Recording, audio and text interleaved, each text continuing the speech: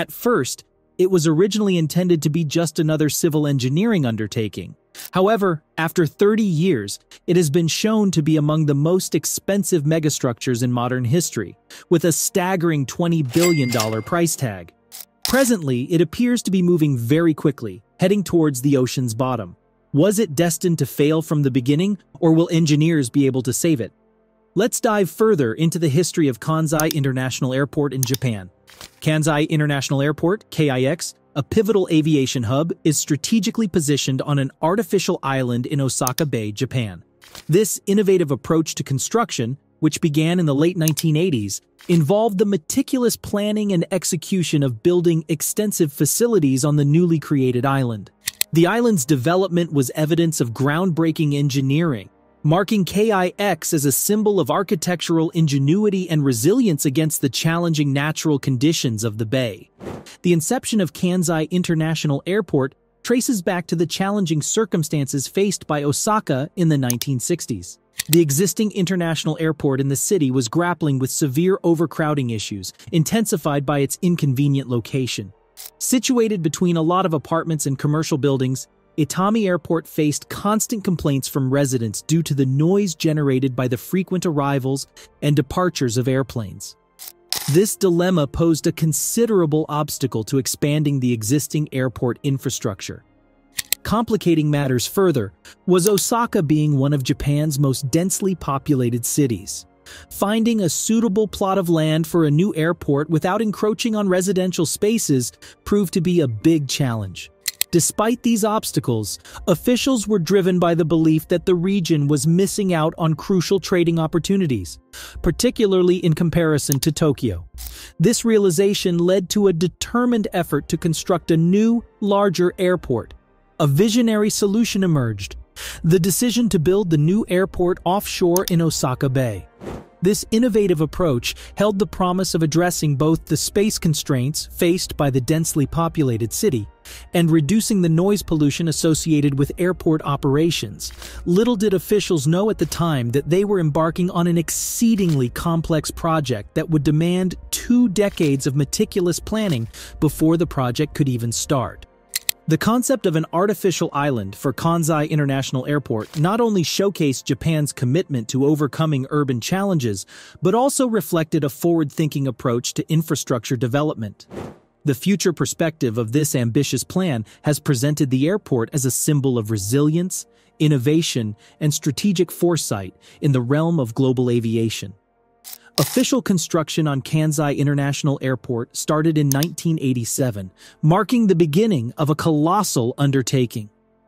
One of the primary challenges faced by builders was the creation of an artificial island measuring 2.5 miles in length and 1.5 miles in width. To achieve this, approximately 10,000 workers embarked on an immense dredging and excavation project involving the extraction of material from the seabed and the excavation of 3 mountains to secure the necessary construction materials.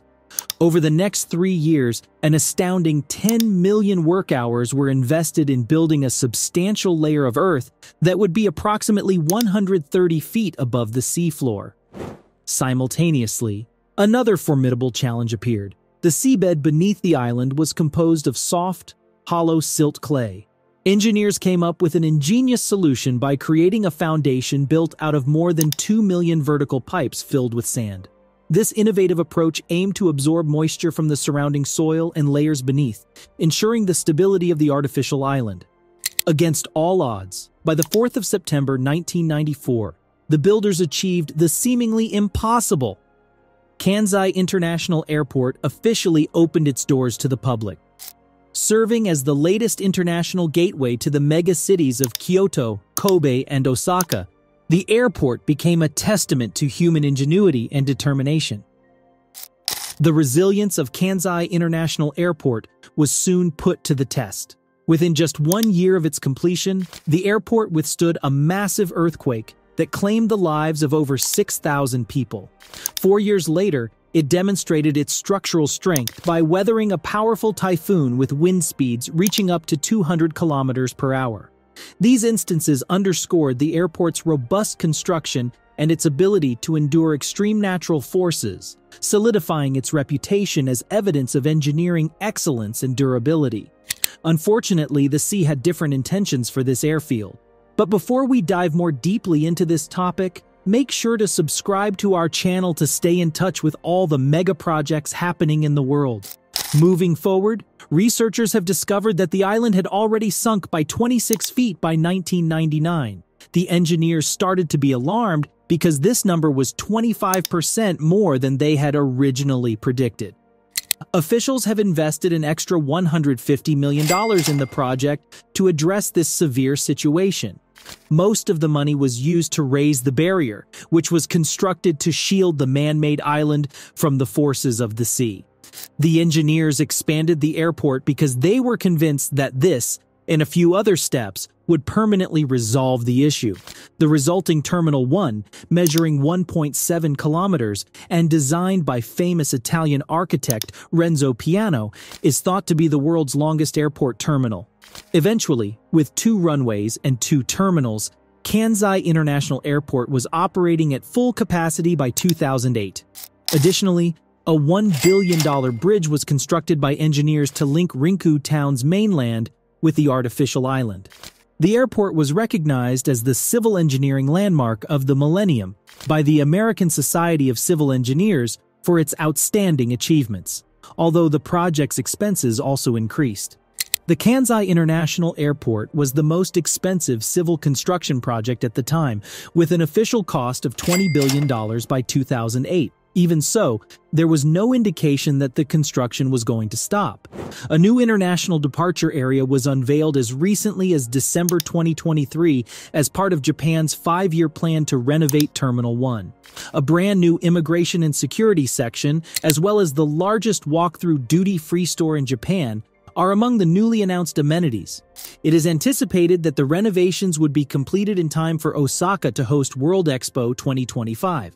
By the end of 2024, Kansai International Airport will rank among the busiest airports in Asia, handling over 20 million passengers annually, in addition to a number of upscale retail establishments and restaurants. Kansai International Airport plays a crucial role in enhancing Japan's connectivity with the rest of the world. It facilitates the movement of millions of passengers annually, contributing to the economic growth of the Kansai region and the nation's prosperity. Beyond its practical significance, the airport stands as an architectural marvel, embodying Japan's commitment to innovation and progress in the field of aviation. Nonetheless, several natural disasters have served as a continual reminder of the project's hazards, making the future of Kansai International Airport far from certain. Typhoon Jebi in 2018 badly flooded the runway, trapping thousands of travelers. Despite claims that all employees are equipped to handle earthquakes and tsunamis, engineers disagree about whether the island can be prevented from sinking to the bottom of the sea at all. Even though the airport's initial sinking slowed down to about 3 inches per year in 2008, it had already advanced 38 feet towards sea level. According to some predictions, it will drop a further 13 feet by 2056.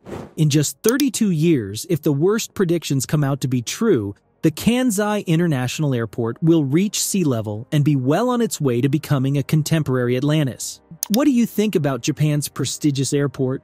Will it eventually sink to the bottom of the sea, or is it destined for greater things?